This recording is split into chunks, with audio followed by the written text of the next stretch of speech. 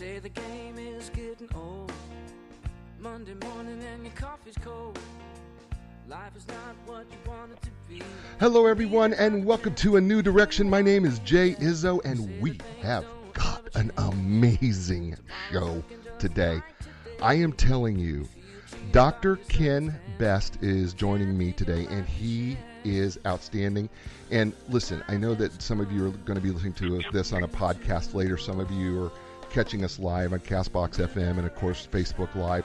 And I'm holding up this book for the Facebook Live people, 11 Best Ways to Face Life's Challenges by Dr. Ken Best. The book is outstanding. First of all, folks, look at I'm holding the binding here, right? The spine of the book. It's not a thick book. This is a quick read, but it is filled with practical, useful, awesome, amazing, put it to work right now stuff that's going to change your life. I'm telling you, this is a life-changing book. I loved this book. I loved every page of this book. It's going to help you. It's going to help you grow. It's going to affect every area of your life. It's 11 best ways to face life's challenges. And we're going to talk to Dr. Ken Best, who is outstanding, and people are joining us all over the place right now. Thank you, people all over the world who are joining us, and certainly all of my folks who are downloading this later. Thank you for joining us here live. So what do we do? Well, let's do what we do every week, right? I walk you through the 4 areas of your life, all right? And I ask you, because I believe that we're 4-part people. I believe that we are physical people, we're mental people, we're emotional people, and we're spiritual people. So just walking you through the areas of your life right now, scale of 1 to 10, 1 being miserable, 10 being amazing, right? Outstanding. On that scale of 1 to 10 out there in the world, right? And people listening in their cars and podcasts and everything.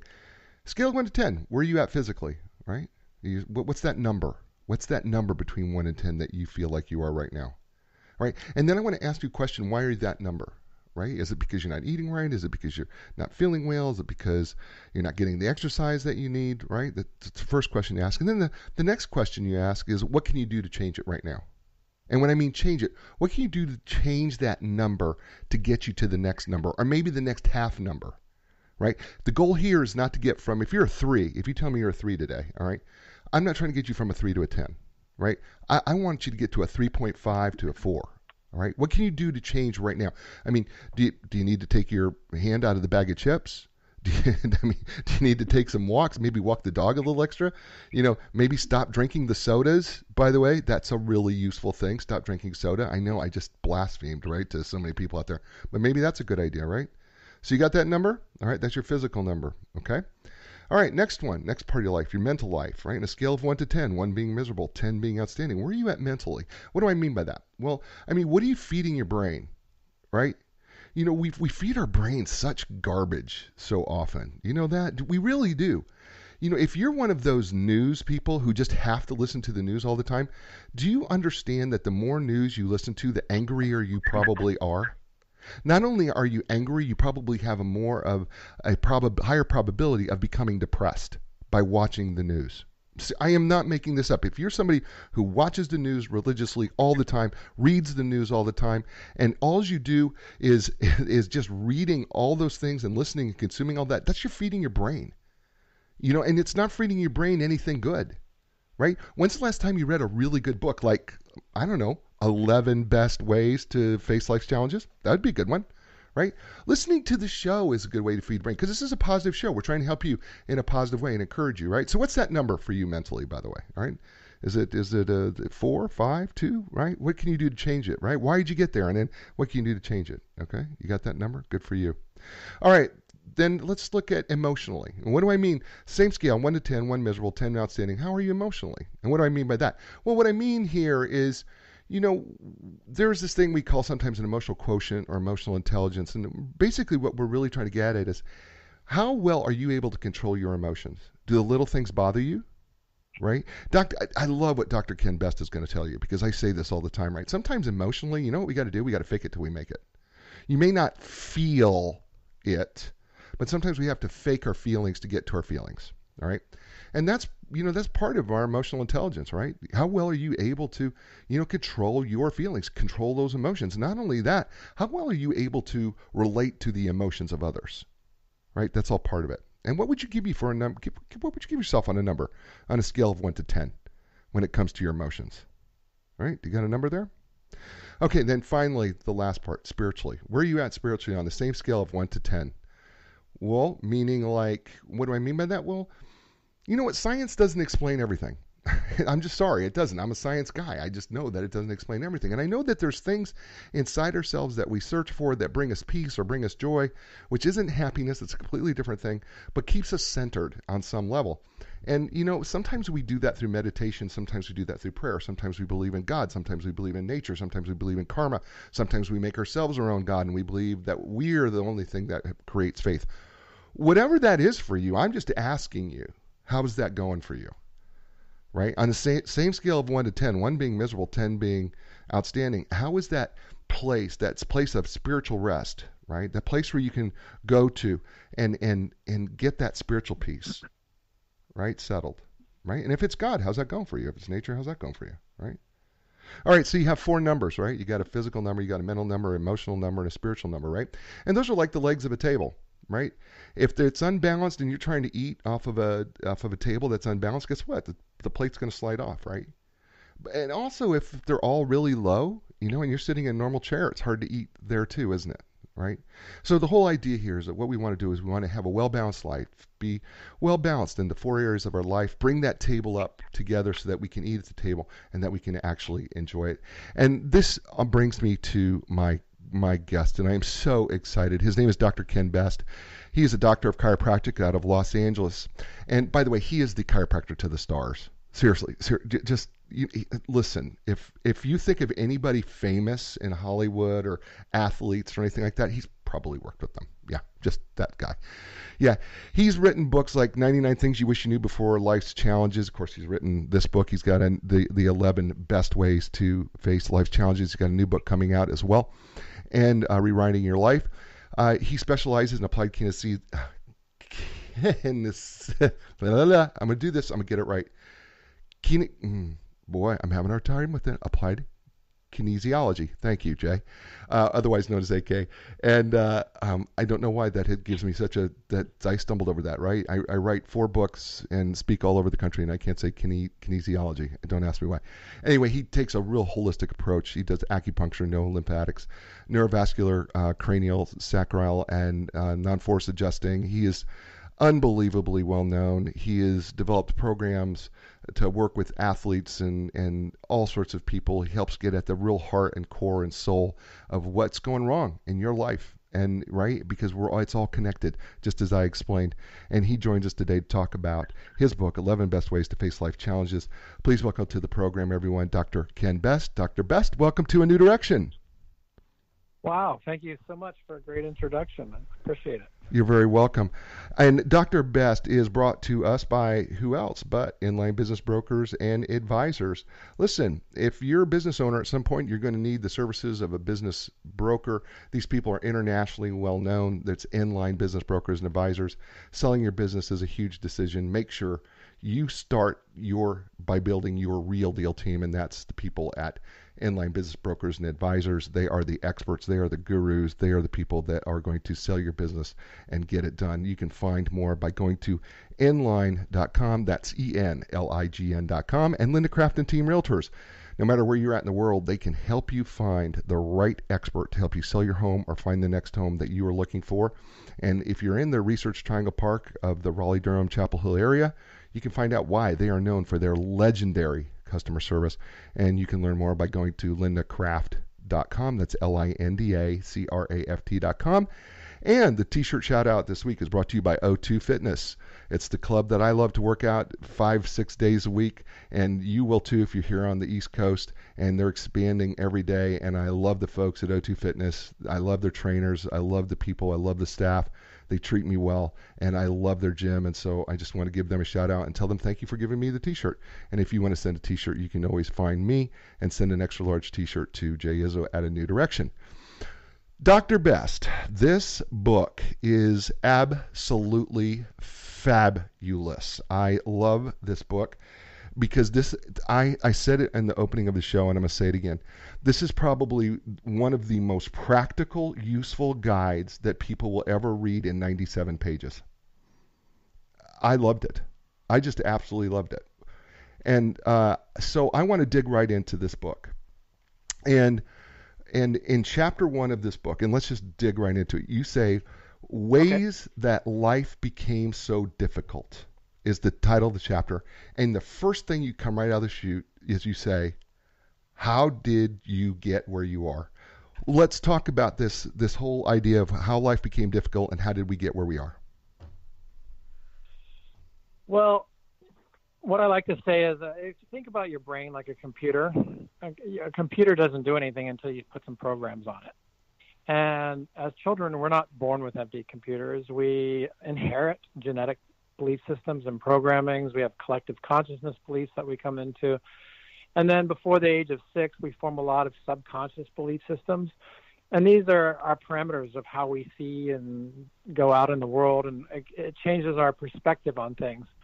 So these belief systems have led us to where we are in our lives now. Like as a young kid, being a Catholic, I believe that to become a saint, you had to suffer and be in pain and to suffer to be closer to God. And I really believe that.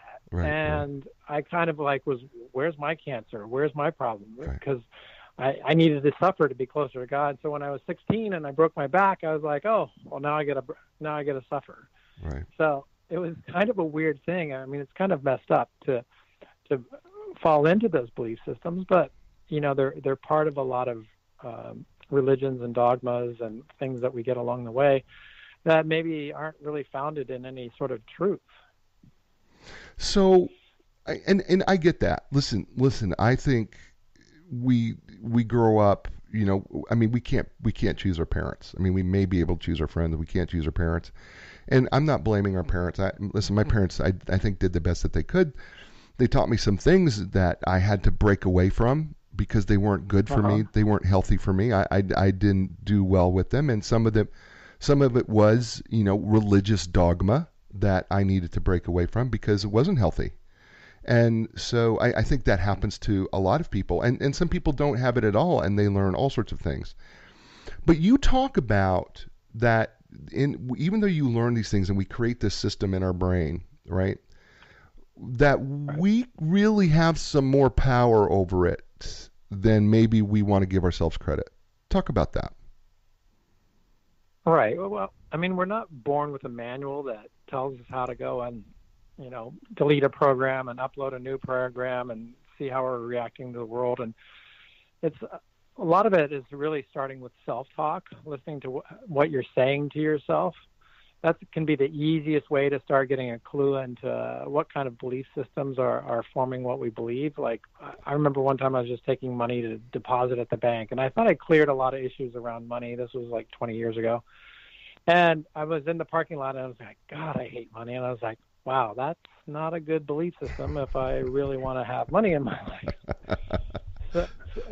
So cleaning up self-talk and not continuing to, put obstacles in your way or put yourself down is the first easy way to start accepting change in your life. When it gets into belief systems, it's a little harder to go and clear those belief systems on your own until you have some sort of framework to do it. That's why I wrote this new book, which will be coming out, called Rewriting Your Life, which really gets into the nitty-gritty of how to discover your belief systems and how to change them, basically using quantum physics and quantum mechanics. The little book I wrote basically as a Cliff Notes version to the big book, but I came out with the Cliff Notes version first. And that's because these are practical steps that anybody can do as long as you're consistent about putting it forth and being aware of when you're going down the rabbit hole or when you're being triggered. So you have to have a little self-awareness, and that's kind of the hardest thing in the beginning is you don't realize you've been sitting in the rabbit hole for an hour. If you catch yourself after an hour, then that's a good time to put the technique to use, to get out of it, to be more present, to stop worrying about the past and actually focus on what you want to create now. Yeah, I guess one of the things, I mean, we're really not very self-aware. I mean, we're really not. I mean, let's be honest. We like to think that we're pretty self-aware, but the truth of the matter is we're really not all that self-aware because we will sometimes be, whenever we get defensive, this is a tendency for us to try to, not blame ourselves for our words or what we said or our behavior or whatever it is. And so we have a tendency to not realize that the things that we say or things that we do actually are not only detrimental to ourselves, but they're detrimental to other people. And we say, well, that's just the way I am, and so we excuse it down the road. But the fact of the matter is, we need to be paying attention to those things, because the question we should be asking is, why am I saying that? Why? My wife does this to me a lot. She's so good at this. I love the way she does this. She will say something to me, and in a very direct way. That's a nice way of putting it. And she will come back, and then she will say to me, I don't know why I said it that way. I need to take a real close look at where that's coming from. Why did that little thing that you do irritate me so much? Because that's just wrong. And I love that when she does that, because I know she's being very self-aware of her words. And then she makes a choice to say, all right, not only am I going to look at this, but I'm going to choose the next time how I'm going to handle that. And I think you say the same thing in reality. Yeah, I mean, definitely she's really on to something as far as changing through self-awareness. And I mean, it's a simple but hard thing to do. I noticed that what I noticed in a lot of people is that there is a certain amount of their actions that are really genetically prescribed, kind of like a dog. Like I have a French bulldog, and he acts stubborn, and he does certain things that are typical of a French bulldog, and it's something that he's not going to change, and it's something that sometimes people can't really change because it's really hard to be aware of those genetic programs. Right. And it's really hard to change them because we are genetically programmed that way. But then there are a lot of other avenues that we act out of that are out of our own beliefs. And if we change those beliefs, then we can acknowledge, like she's acknowledging that she's not speaking to you in the way that she wants to. And that's really profound. And what that does on a level is it starts rewriting her neurology. Right. So that she can, speak to you in a different way in the future. Yeah, I think one of the things that we both try to practice, and you mentioned this in your book, is, we try to really focus on the behavior rather than the person, right? I mean, that's one of the things that we are both really try very hard. If we're not happy with the person, it's not because of them. It's not personal. It's the specific behavior I didn't like you doing. It's not, gosh, how stupid can you be by not putting the dishes in the dishwasher? I'm just making this up, perhaps. Right. I will not confirm or deny either way. But how stupid can you be to not put the dishes in the dishwasher? Instead, she will say, explain to me the behavior of why it's so difficult for you to get the dishes in the dishwasher. Well, that's a different question, right? And now it presents me in a different way to say, oh, I need to take a closer look at my own behavior, because I don't even know where I learned that particular system of behavior, that I wouldn't do that even though I know that's what she wants me to do, right? Why am I being resistant? So it opens me up, right? Because I clearly have a belief system that says, well, go ahead. Because the first way is a judgment coming out. So you're going to be defensive, so you can't receive the information. Right. And the second way of asking that question is less defensive, and you can actually go in and look at your core. Right. No, it's true. One of the things you talk about, and by the way, we're still in chapter 1. By the way, everybody, if you're wondering, this book is 97 pages. We're just in chapter 1. I haven't even got to chapter 1, because chapter 1 of this book, by the way, let me hold it up again for those people who are watching us live, and thank you for everybody, by gosh, who's watching us live, and all the people who are listening on CastBox. Thank you so much. Everybody on CastBox FM who are listening to us live, whether you're in your car or wherever, and all you podcast listeners, thank you so much. We appreciate you. The book's entitled 11 Best Ways to Face Life Challenges, and we're just in chapter 1. We're talking about why your life may have become so difficult. We're talking about your belief systems and some ideas about how you may break those. And Dr. Ken Best joins us out of Los Angeles. He He is Hollywood's chiropractic doctor to the stars. He is a holistic doctor, and he is outstanding. And I love this book, and can't wait to give him an amazing Amazon review, because this is truly a practical guide for you to walk through every area of your life. One of the things you talk about in this chapter, by the way, this first chapter, is being present. And I think, and we've been kind of dancing around that in our brief conversation here, but let's talk about being present and the importance of being present. Why is that? Why is it hard, and why is it so important?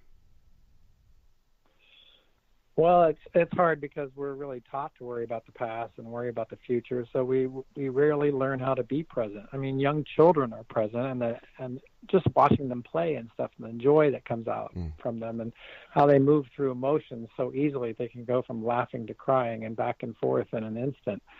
It's because they're actually in the present moment, and they're feeling what's happening in the moment. We as adults, or young adults even, we're lost in our thoughts, and we're really worried about like that next conversation we're going to have with your boyfriend or girlfriend, or what our parents are going to say when we get home, or what to say with our kids when you find out they're smoking pot, or you're in your head so much that you're not present to the moment. And happiness only exists in the present moment. So unless you can find ways to break those patterns, so that this book is mostly what I would call pattern interrupts. It's to interrupt that pattern or behavior that you're stuck in over and over. And it's kind of like potty. The difficult thing about it would be, it's like potty training a dog. If you catch the dog an hour after it pees, and then you wait another half hour to say no and take it outside, it's going to take a long time for that dog to understand not to be in the house. But if you catch that dog as quickly as you can, and then take it outside and affirm the good behavior, then it picks it up pretty quick. And the brain is the same way. Yeah. If you're festering in your head for an hour about worrying about what your boss is going to say tomorrow, and you just keep letting that go on, and you get to work and that never even happens, you've just wasted an hour of your life worrying about something in the future or worrying about something in the past, rather than being present to maybe your kids playing in the yard and seeing their joy and letting that come over you, and allowing yourself to be happy and going to work being happier, So everything kind of bleeds into each other if you allow it in a positive way. You're not going to either confirm or deny that this was a problem with you and Baxter, are you? Okay, but let me pull the curtain behind. So Baxter is the name of his dog. It's a cute bulldog, by the way. It's just adorable bulldog, and I had to throw that in there at you. I just had to do that because it's like going, okay, you're not going to confirm or deny that happened, right? You're not going to do that for me. So like I watch people going walking their dogs, and they're just on their phones. They're not even appreciating or being with their dog or with their children. They're stuck on their phones, and they're not actually being present to the moment. And it's like, I think I fall in love with my dog every day when I take him out for a walk, and he does a little weird quirk of his neck looking at me and then goes off sniffing again. It's like watching the dog be so present and be so happy in the moment allows me to tune into that energy as well. Yeah, I think, by the way, we're talking with Dr. Ken Best, author of the book, 11 Best Ways. By the way, did you notice what he did there? 11 best ways to face life's challenges. That's clever. He did, Dr. Ken Best, 11 best ways. Great book. It's absolutely fabulous. We're talking with him. He's brought to you today by Inline Business Brokers and Advisors. They have literally helped thousands of clients in the sale and purchase of businesses. When it's time to sell your business, contact the internationally known professionals at Inline Business Brokers and Advisors. You can learn more by going to enlign.com. That's ENLIGN.com. And Linda Craft and Team Realtors. No matter where you're at in the world, you can be matched up with the expert that you need in order to sell your home or buy the next one you're looking for. And if you happen to be in the Research Triangle Park area, which is Raleigh, Durham, Chapel Hill, North Carolina, find out why. They are the legends of customer service, and they're bringing you Dr. Ken Best today and his book, 11 Best Ways to Face Life's Challenges, which, by the way, is available on Amazon and favorite bookstore. You can literally ask them, hey, I need to find this book called 11 Best Ways to face life's challenges. Can I get that? And they'll say yes. And then if they say, but we don't have it on the shelf, say, oh my gosh, you got to get it. I was listening to A New Direction with Jay Izzo, and he was talking to Ken Best. This book is practically going to help everybody in the world. You need to have this on the shelf facing out. So that's what you need to do when you go into your next Barnes & Noble or Books A Million, or for you folks up in Canada, Chapters bookstores. Make sure that they have this on the shelf, because it's a fantastic book. One of the things that you just talked about here, Dr. Best, and that I really do appreciate, is so often reinforce ourselves for the wrong thing. You know, we have a tendency. I've always noticed that I've never ever seen anybody spiral up. They always spiral down, right? And it's generally because they're focused on something in their past that they feel that they can't correct, or they regret, or there's something else going on. And then what happens is we reinforce ourselves for this negative behavior, this negative thought process, because we will do this thing called comfort food, right? Right? I mean, it's classical reinforcement, right? It's like, I'm feeling miserable, so what am I going to do? I'm going to eat something I like. So what did we just reinforce? We reinforced being miserable by eating stuff that, first of all, is crud. But we call it, I love how we call crud comfort food, don't you? Don't you love that, right? but we do, sure.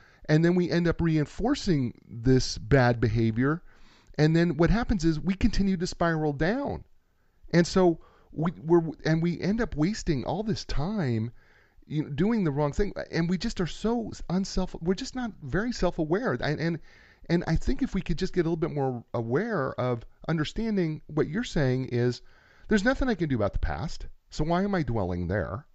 There's really nothing I can do about the future, so why am I trying to go there?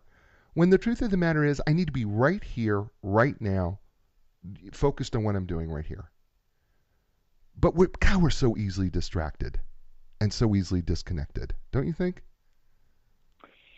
And that's why I think you need to have certain systems that you can put into play when you're falling into that mode, so you can retrain and rewire the way your brain's going. So now anytime my brain even goes for a few seconds down that rabbit hole, automatically I'm telling my brain, stop, what do I want now, how can I create it? And then I focus on taking action on that. So it allows me to constantly stay present, and to stay present to what I want. The thing with comfort foods is they're comfort foods for another reason, not just beating yourself up, but they're oftentimes your inflammatory foods. So we're eating inflammatory foods in order to get a little drug push from our adrenal glands. So the adrenals release cortisol to this inflammation to bring it down, and that cortisol makes us feel good. So it's a little bit of a drug addiction. It is. Where we make ourselves feel bad so we can feel good for a moment, and then that cycle continues. It does. I don't think people understand this, that there is such thing as food addictions, right? I mean, we want to blame alcohol, we want to blame drugs, right? But the fact of the matter is, you can be addicted to anything, right? And generally, when we're addicted to something, it's generally not something that's good for us, typically. I've never ever heard anybody go, oh my gosh, I can't stop eating asparagus. I don't know what it is. I'm so addicted to asparagus. I can't get enough of it. I've never heard anybody actually say that to me. Okay, once, but I watch people consume soda after soda after soda, or consume caffeine. One caffeine drink after another. I mean, we have them now in giant cans, cold cans, and I watch them consume it one after another throughout the day. In an effort to say, oh, well, this makes me feel good, or this, gives me energy or whatever. And it's all false, because it's full of sugar and other garbage that's just not good for us. And we excuse it, but what we really don't understand is we're addicted to it. And we can be addicted to our own pain. I mean, right? I mean, we can sometimes, we feel like we've got to have our pain or our anger or our suffering because, like you said, right? You grew up with it. How can I get closer to God without, how you grew up? How can I get closer to God without some pain? And so now I'm actually working on an addiction to pain, right? Because I feel like I got to have it in order to progress. Yeah, or you create ways in your life in order to create more suffering or to create more pain.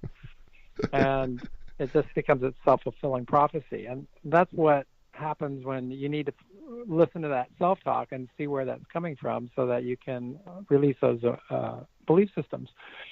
While it is difficult to clear belief systems without a set process, which I was talking about in my new book that's going to be coming out, you can still have aha moments. So like when you were talking about earlier with your wife, and she talked about needing to address her behavior and speak to you in a different way, Right. and then asking you the questions that allow you to look at where that was coming from, you can have an aha moment. Like, oh, I could be resisting doing my dishes after I, eat, just because that's the way I saw my dad do that with my mom all the time. And, Right. And you recognize where it's coming from, and you're like, you know what? I really don't want to be like that. Right. Right. So, or it's like, go ahead. No, well, I was going to, one of the opposite question that you ask, still here in chapter 1, is what do you really want? Right? I mean, what is it, right? I mean, that's the question you really ask. Isn't that part of it? And when I do seminars, most people, I'll ask how many people really know what they want. And very few people actually raise their hands because they've never really stopped to really figure out what they want. I mean, if it's just happiness, you can be happy right now. You don't need anything to be happy. And that's the catch. Well, it is the catch, isn't it? Right? I said this in the opening, right? When it comes to emotional intelligence or the emotional quotient, so much of this is just a choice, by the way, that you can control your emotions. If you want to be happy, happiness is a choice. Absolutely. If you want to choose to be happy, be happy. Right? I mean, but people don't know what they want. When you and you were right when you said that in the book, and you said when you go to these seminars, you ask people, "What do you want?" They really don't know. How do we discover that? How do we discover what we really want? Where is that? What is it? What is the discovery process, in your opinion, to discover what it is we really want? Well, I think it comes down to your life path, your life purpose. And, without having a life path or life purpose, it's hard to determine what you really want out of life. And so sometimes really sitting down and doing your homework is like, if I could choose whatever I want, what is it that I want out of life? What do I want to do with my life? If I could do what I want to do in my life and not have to worry about money, what is it that I would do? Right. And if I want to choose something that doesn't necessarily make a lot of money, how can I do that and make enough money to support myself and my family? So it's looking at your opportunities from more of a life path purpose. And, yeah.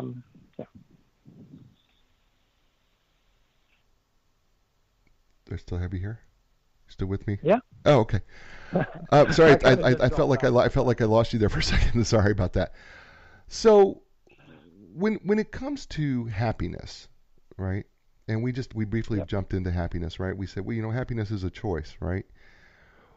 But we don't always believe that happiness is a choice. We believe that somehow happiness is connected to either a situation, a thing, or a person. How do we break that pattern of the idea that my happiness is dependent on something or someone else?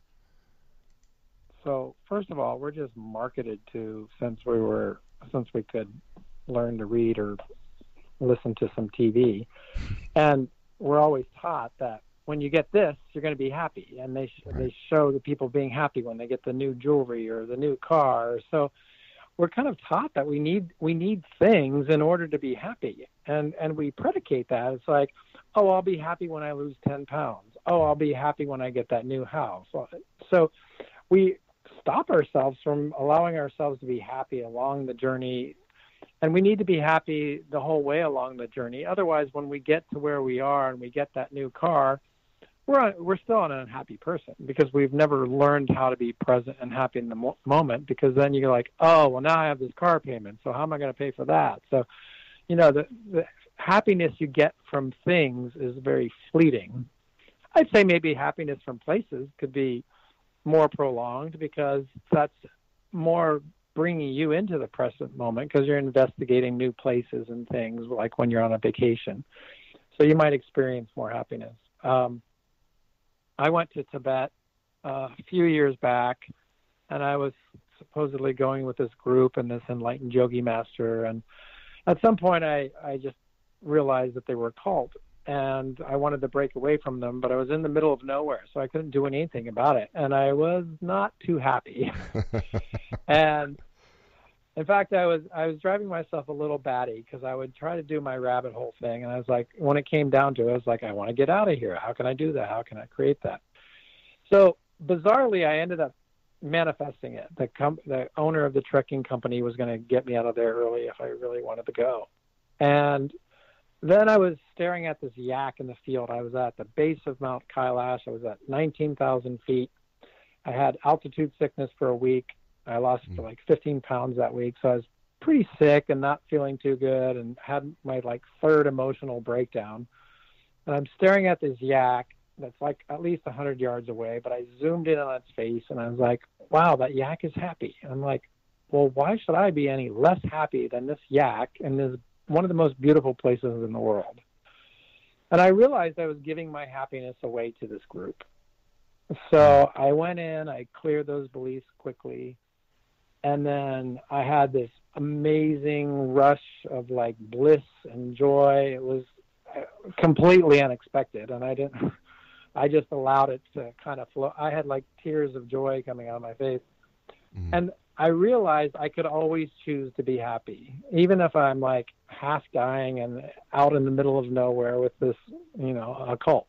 And so I was thought, when I get back to Los Angeles, I'm going to take this with me, because no matter what's going on in LA, it's not going to be half this bad, and I can always choose to be happy. That's awesome. So, and choosing to be happy allows you to face your challenges head on and resolve them in the best way possible. I love that, because, I love that the idea, and I don't think people can really grasp it, because I don't think we sometimes don't want to, because I think, again, sometimes we're so addicted to our drama and our anger or whatever it is that we don't want to really be happy. We say we do, but I don't know that sometimes we really do, because if we really chose to, I believe that we could be happy, right? And why would you not want to choose that? People will say to me, well, why wouldn't I want? Well, because sometimes we just actually like to be miserable, because there's something comforting about being miserable. I know that sounds crazy, but the truth of the matter is we're often quite comfortable in our misery. And we all know people, right? We all know people out there, I'm sure you do, or have run across them, where quite frankly, they aren't happy if they're not miserable, which is bizarre. Yes. Right? Yes. I mean, it's absolutely true. It's also part of our belief systems. Like if we were like literally abandoned by parents, if we had a lot of things befall us to where we became a victim, so you're stuck in this victimhood, this misery, this suffering, we kind of end up wearing it like it's our badge of honor, like, look what I've gone through. And so you have to hold on to all that misery and suffering because that's your identity. I know. But then that does not allow for happiness. It doesn't. So you have to be willing to lose that identity and say, who am I if I'm a happy person? Who am I if I let go of my abandonment and suffering and all these bad things that happen to me? Wow. I mean, I really get to choose who I'm going to be in this life instead of being what people have forced me into being in the past. Okay. You by the way, we're talking to Dr. Ken Best, and he wrote this amazing book, and we're just walking our way through parts of it. It's called 11 Best Ways to Face Life's Challenges. And it's absolutely fantastic. Matter of fact, there's a picture of him and Baxter on the back. And Baxter's cute as a button dog, his little dog there, and I'm a dog lover, I am. So 11 best ways to face life's challenges, and we are talking about happiness, and we've talked about our brain systems and our belief systems and the things that we create for ourselves, and how to get out of our misery. And one of the things that you've already alluded to, Dr. Best, is the rabbit hole. And you've mentioned this, and you mentioned it in the book, and I loved it because I love the way you use the term. Help people understand what the rabbit hole is, and then how do we get out of the rabbit hole? So the rabbit hole was one of the most significant things for me as far as changing my daily behavior.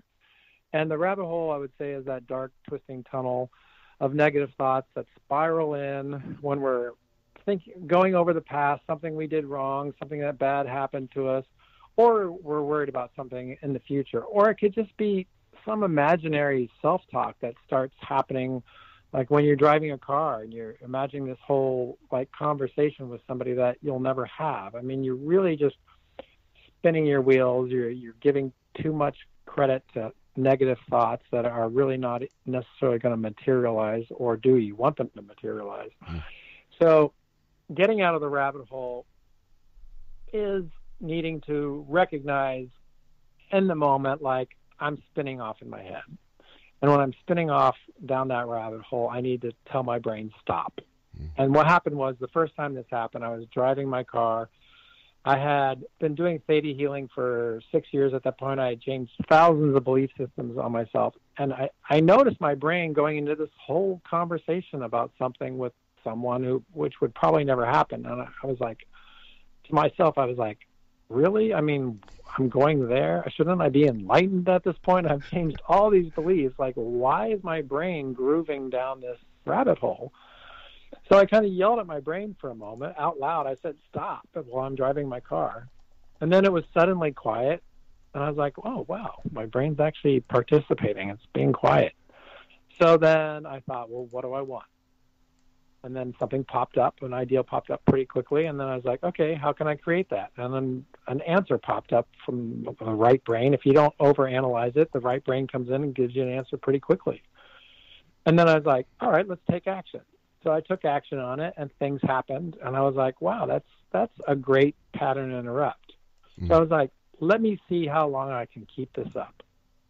In the beginning, I'd catch myself after like an hour, I'd be spinning in the brain. I'm like, oh my God, I've been in the rabbit hole for an hour. But I wouldn't beat myself up for it. I would just go back to that little process that I created. And then I kept repeating it. And day after day, instead of an hour, then it was a half an hour, and then it was 20 minutes. And after 2 weeks, it got down to like 30 seconds, a minute. And then that day, like 2 weeks later, I could feel the groove in my brain to go down that rabbit hole. And I was like, nope, not going to go there. And I actually imagined a rabbit hole on the floor, and I walked around it.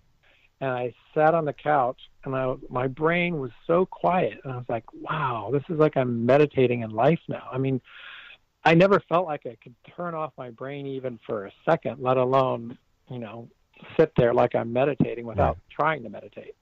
Right.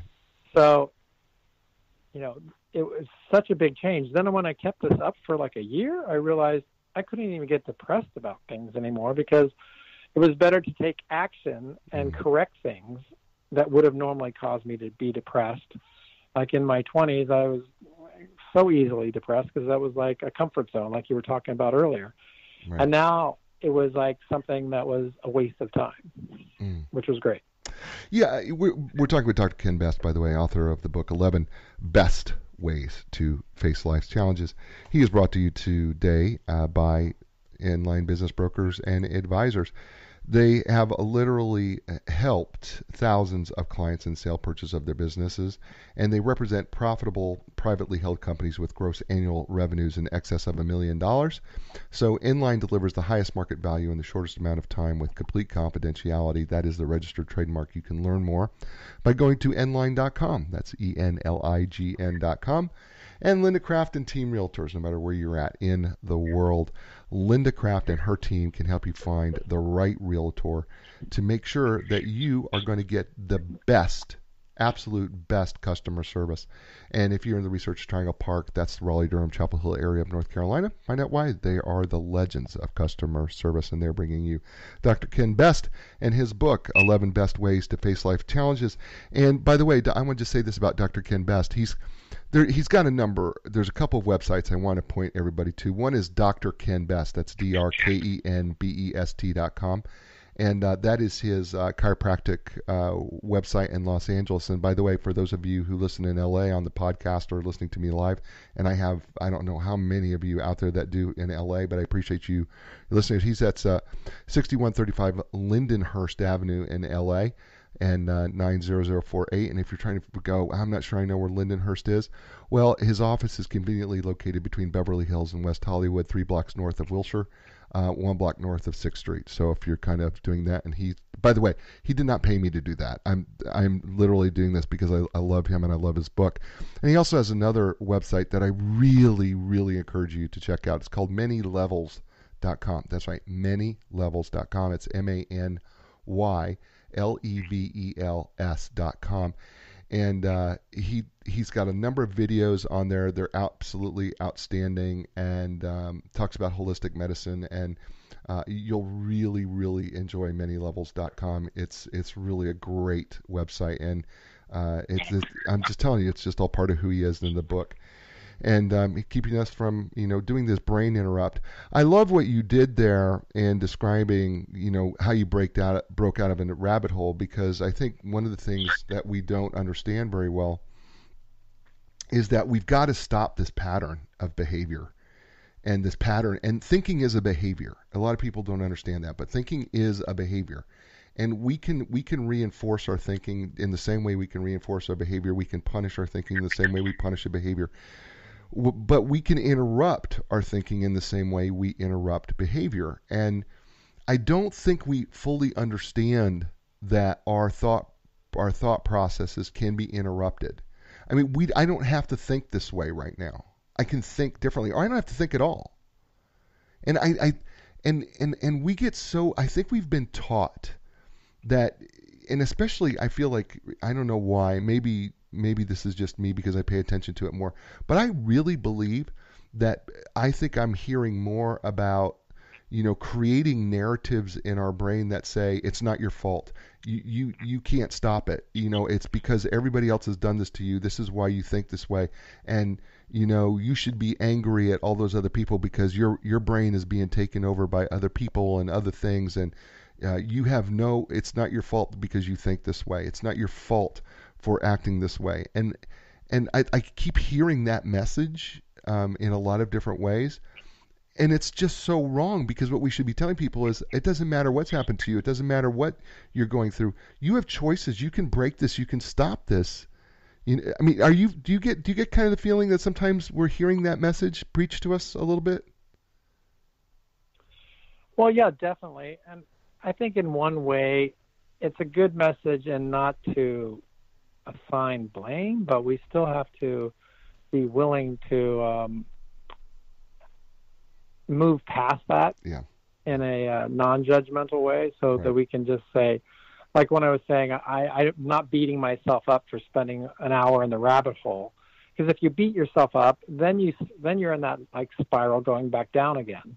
Right. So I think it's good in a way, but I understand what you're saying as far as like not taking accountability or responsibility, because we're constantly responsible for the way we respond to anything in life, and whether we choose to, help somebody out or not help somebody out, that doesn't matter. But it's the ability to be responsive in the moment, be present in the moment, and decide what you really want to do, and what's good for you, what's good for the planet, what's good for your family. Right. It's taking that responsibility. And I think that's more what you're talking about is being able to be responsible and take responsibility for it. It really is. And while we're here, let's talk about triggers. And because you talk in chapter 4, you talk about ways to break triggers. And one of the topics that I really, really, really loved, because I'm kind of subtly going this direction, is being triggered by someone you love. Let's talk about that a little bit. About being triggered by someone you love and breaking triggers. Let's talk about that. Well, it's a big deal, especially for relationships, because when you're triggered, when you're emotionally triggered, you have to think about it as being chemically induced, like somebody just injected you with chemicals to make you enraged or to make you fearful. because that's what's happening in the brain. Your hypothalamus is a shortcut process that goes from needing to have some rational thought behavior to have a response to just in 5 seconds to go from 0 to 1,000 in the level of rage. And when you're chemically induced by a trigger into an emotion, it's hard for you to have any sort of practical sense, because you think you're validated because it seems so real and so vibrant inside you that you have to react that way, and you can't even consciously communicate with somebody at that point. So, and these triggers usually come from our childhood or our early relationships, and then we bring them over to when, like, our new relationship says one sentence to us, and it just throws us into an anger rage where we can't even really communicate effectively with the person.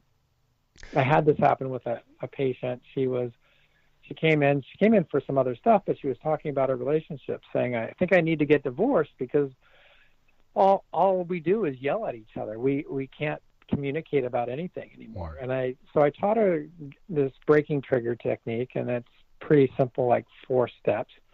So she was doing it one time with her husband, because you have to do it in the moment, because you have to, again, have self-awareness that you're being triggered. Right. So she would catch herself when she went off the handle, and she would close her eyes, and she'd go through these, like, 4 steps. And at one point, her husband's like, what are you doing? And she goes, I'm breaking my triggers. So she explained it to him. So he started doing it at the same time when they both would trigger each other. And then after they would clear and they would get in a space where they could actually discuss what's going on, it completely changed their relationship and healed it to the point that, neither one of them felt like getting divorced, because it was just about communication. Yeah, words can trigger. Listen, I'm the first one to admit that there are certain words that I'm aware of that my wife can say to me that trigger, and I have to catch myself on my response, right? Because I know that I'm in control of my response. That's my firm belief is, you know what, you could say or do, but I am in control of my response, and I'm almost prideful about, you can control this response. You do not have to respond just because you're angry. You do not have to feel anger. Mm-hmm. I don't have to respond angrily. I don't have to respond at all. I don't have to do it. I could sit in a ball and cry. I have the choice of my response. There are 2 words that really trigger me, and it's always and never. All right, and let me give you, they trigger me. You always leave the light on in the pantry. Right? No, I don't. I turned it off yesterday. I know, right? Exactly. I'm like, there's only 2 places where always and never exist, and that's in the dictionary. Okay, they don't exist in real life. I'm sorry, but those are my trigger words, and I know that those are, and I know that those are words that I go, if those are said to me, the first thing is I know that those are my trigger words, and I know that and this is why I loved your book, because it was just a reinforcement that I'm on the right track and I'm doing the right things, and you've given me some other things to work on. But as soon as I recognize that those are trigger words, it's saying to myself, I don't have to respond to them though. I can make a better response than what I want to make right now. And so actually for me, the first practice step has been to not say anything. It's like, okay, that's my trigger word. Don't say anything because you're about to say something stupid. So don't do it. Right? I mean, that is my first practice. That's been my, what do I call it? It's my first mantra. Yeah. Well, it's my classical conditioning moment. I'm trying to condition myself, right? Just like Pavlov's dogs, that every time I hear that word, I'm not going to respond, because I know that before my response was, every time I heard that word, I got flush red angry and was like, you know what? That's absolutely not true, right? And I may or may not have said it in exactly that tone. But but now, it's kind of to me, what you're talking about here, and a lot of this is, you have to be in that moment and really recondition yourself, almost like Pavlov's dogs, to condition yourself to make a different response. Did I get that wrong? Right. No, you're completely right. You're retraining the way your brain works in response to that. So, like, I get the order in my brain that always, you never never do dishes. And I'm Right. like, I do dishes 40% of the time. So, so you feel yourself getting angry and enraged by that. And in the technique, you're the owner of the brain, the way your brain works. Right. So you're up in the brain. I picture up in the hypothalamus Right. that I have a factory, and I'm up on the second floor of the factory, and I'm the business owner. And down below is the factory with generating all these chemicals spilling over into the brain and into the rest of the body. And I have my little minions down there, in that delivery system. So I see the factory pumping out chemicals of anger, and I get that order on my desk, and I stamp it 3 times with my red cancel symbol, stop, cancel, cancel, cancel. And I get on the loudspeaker, and I tell everybody, like, shut down the factory. And I see the factory shutting down. Like, your subconscious brain really likes to work with images. So if you're a visual person, it works really well. If you're not visual, you have to do another technique. But if you're visual, you're giving your subconscious a cue of what you're doing. It's like self-hypnosis. Like, you're going in to break this hardwired pattern. So you need a little bit of a format so your brain goes, oh, we're doing that thing. And once you do this several times, it gets easier and quicker each time. So I'm telling them to shut down the factory. I watch it shut down, and then I'm going to lower my level of anger by 1 notch, and I'm going to walk down 10 steps. And I don't take another step down until I lower it another notch. So by the time I get to the bottom of the floor, the anger's gone. And sometimes I replace it with, okay, let's be happy. And I was doing this. One of my friends triggered me. We were at a restaurant on the street outside, and I instantly kind of went into a rage, and they go, oh, do your thing. I was like, oh, God, I hate when people know my stuff. So I admit it. Oh, so I that's closed awesome. my eyes. It literally took me 10 seconds. Like, I went boom, boom, boom, boom down the steps. And before I opened my eyes, they'd go, oh, that's better, which might have normally irritated me in the past, but it made me laugh. And Right. it completely broke the whole energy of the moment. Like, that would have bothered me probably all day long if I had let that go. But instead, I was able to break it, and we kind of laughed about it, and then it was gone.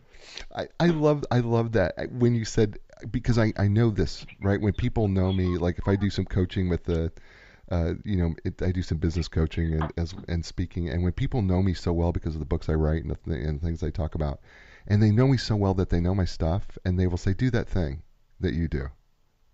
That response control thing. And you do want to be mad, but you actually are laughing because they're calling you on your stuff, and you go, man, the fact that you even know my stuff that well actually makes me giggle a little bit, because it was like, good for you, right? I mean, I don't actually mind being called out on that. That's pretty cool. We're talking to Dr. Ken Best, and he is the best. By the way, he is the best. He's got this book that I'm holding up on Facebook Live, and by the way, let me just say to everybody, Castbox FM listeners, you guys rock. All right, I'm on live here on Castbox FM, and you guys have just stayed with the show and are bringing your friends. And I just want to say thank you to all my Castbox FM listeners that are listening live. You guys are just absolutely fantastic. So thank you so much for doing that. And my Facebook Live folks, thank you for doing that as well. And all you podcast listeners out there who are listening to the show later, thank you. The book's entitled 11 Best Ways to Face Life's Challenges. And we're talking with Dr. Ken Best, and we've kind of worked our way through a few chapters of the book and dealing with triggers. And we're going to have to, I know that Dr. Ken Best has to go shortly here, but I do want to ask just a question or two, and before we get out of here, hopefully, do you have time for me to continue to ask a couple questions? Sure, that'd be great. That'd be awesome. Because the one thing I want to talk about and deal with is I want to talk about dealing with fear, because I think fear is one of those things that I don't care. Listen, I'm 6 feet 5 inches tall and 260 pounds, and I train and work out, but if I'm really honest with myself, I have fears, right? And, I fear this thing of sometimes not being good enough. I fear, I have my own set of fears. There's sometimes things that, I fear getting older. I fear a lot of things, right? I mean, that's just the truth. I mean, for people who say that we don't fear, that's crazy. And, shame is based in fear, right? When we feel ashamed or embarrassed, there's fear there as well. Talk about fear. How do we deal with it, and how do we break where it comes from, and how do we break away from it?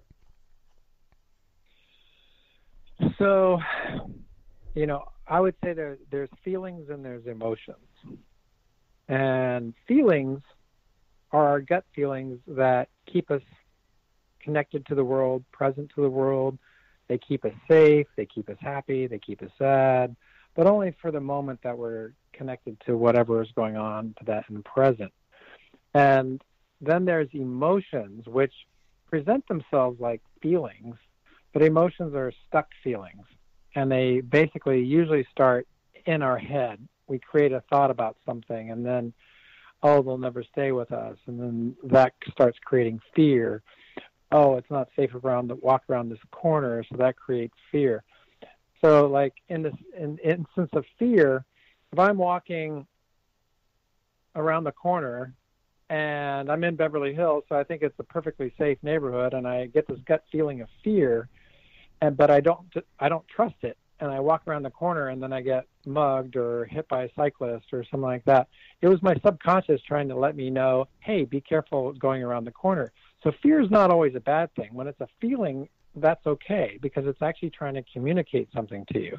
But it should be short-lived. It shouldn't be long-lived. Like after I've walked around the corner and I dodged the bike that's going to run into me, I should be able to let that fear go and be present to the moment, and my feelings keep me in touch with the world. If, like, I'm in a bad neighborhood but it's daylight and everything, and I'm like, maybe I shouldn't walk around this corner, and I walk around the corner and nothing happens. And then I'm like, I shouldn't trust my feelings. Well, because it wasn't really a feeling, it was an emotion. So I'd like to make those distinctions about the feeling of fear and the emotion of fear. Mm. So what you're talking about more of, I think, is the emotion of fear. Yeah. And it's where we're in that rabbit hole or worried about the future, or where we're making ourselves not good enough and things like that. Sure. So it's a big topic. It's really predicated on most of our belief systems. And you really kind of have to dig in and find out where the core of those fears are coming from. Mm. But a simple way to start asking your question is like, okay, so I'm afraid to go on this interview because I might not get the job. Well, so what's the worst thing that happens if I go in and don't get the job? Or what's the best thing that happens if I go in and I don't get a job? I've had the experience of going through the interview. If I don't do the interview, then of course I'm not going to have a chance of getting the job. So you start breaking down by digging down to asking yourself what's the best, and you can keep asking yourself more and more questions. You kind of dig down to the core. And then if it's a aha moment, you actually start shifting your neurology, where you realize, okay, I've been holding on to this irrational fear for a long time for no reason. And then you can start dispelling those fears by taking new actions to say, okay, well, I'm going to do something that's opposite to what I would have normally done, so that I can, experience what that's like. And maybe it's a great experience, and maybe it wasn't a great experience, but it opened you up to a new experience instead of just living your life in a cupboard. That's awesome. We're talking with Dr. Ken Best, and we've been with him for over an hour. And by the way, it hasn't felt like an hour to me, Dr. Best. It's felt like 10 minutes, and you have been an amazing guest. And so I want to thank you for doing that. Before you go, we're going to have you do your moment, but I want to just remind everybody that Dr. Best has been brought to you today by Inline Business Brokers and Advisors. And, here's the deal. They partner with business owners when it's time to sell their business. And when it comes time to sell your business, contact the internationally known professionals at Inline Business Brokers and Advisors. You can learn more by going online to nline.com. That's ENLIGN.com. And Linda Craft and Team Realtors. It doesn't matter where you're at in the world. They can help you find the right professional to help you buy or sell your home. And if you are in the Raleigh, Durham, Chapel Hill, Research Triangle Park area, why don't you find out why they are known for their legendary customer service? and because they will help you. And you can learn more by going to lindacraft.com. It's LINDACRAFT.com. Dr. Best, every time I close the show, I always feel like I have a new friend, and you certainly, I believe that you're a new friend. We just agree on so much, and I just enjoyed you so much being on the show, and so I want to just tell you how grateful I am and thankful that you chose to be on A New Direction with me today, and helping so many people all over the world, because we're downloaded in 24 countries around the world. And so this isn't just a U.S. show, this is a worldwide show. And so I want to, first of all, thank you for that. So thank you. Thank you so much, Jay. I appreciate it. And then the last thing I always ask my friend guests to do is I ask them, since the show's called A New Direction, if you were to leave the listeners all over the world, if you were to leave them with a new direction based on Ken Best and his 11 best ways to face life's challenges, what would that new direction be that Dr. Ken Best would leave with the listener?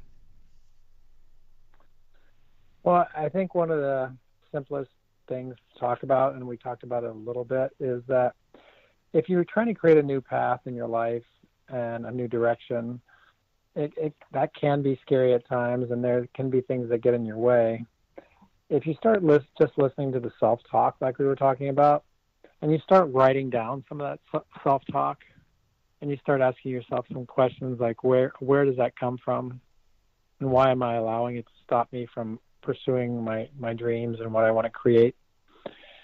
And especially if you do this before you go to bed, so you can write these things down and look at it before you go to bed. Let your subconscious start filing it away and playing with it, and writing down what you really want. Like we were talking about, like a lot of people don't know what they really want. So after you're writing down the self-talk, write down the three main things that you want to create out of your life and what you want for your life. And then pose that as a question to your subconscious before you go to bed. Just say, how can I create this new thing in my life? And just let it go and go to sleep, and allow your subconscious to, filter through all these belief systems. Because, it's a lot of work to go and change patterns and belief systems, but this is a very simple way to start on that new direction. And if you wake up in the middle of the night, have a pad of paper next to the bed and write down some of the ideas that start coming up through your subconsciousness into your conscious mind, so you can actually start applying that to your life. Beautiful. His name's Dr. Ken Best. He's joined us for over an hour. He has been so gracious, and I am so grateful. Dr. Best, will you just hang on just for a second? Ladies and gentlemen, okay. This is the show, right? A New Direction, and Dr. Best gave you a lot of great tips. And by the way, we didn't even touch on half this book, right? For 97 pages, we didn't even touch on half the book. That's how great this book is. It's 11 best ways to face life's challenges. Available Amazon, Barnes & Noble, Books A Million, folks at Canada, Chapters bookstores, everywhere around the world. Listen, get the book. You will read this. You will read this in a very quick period of time. It's going to be helpful to you. It's going to save you. It's probably going to save your relationships. It really will. It's going to open your eyes to what you need to do and what you can do to help your relationships grow, but help you become something different, something better. It's going to help you change, and change can be scary, but don't be scared of this, because this is a good change and it's going to make you better. As I say every week, folks, be inspired, because when you're inspired, that means you can inspire someone else, and in turn that means that they can inspire others as well, and that can make this world an amazing place. And I'm grateful for this world, and I'm grateful for you. And so until next week, when I have another great guest, you know what I say every week. Ciao, everybody. The time has come for you to go a new direction, a brand new day, a new direction. Things are gonna change. You can find the strength to go a different way. Yeah, the time has come for a new direction.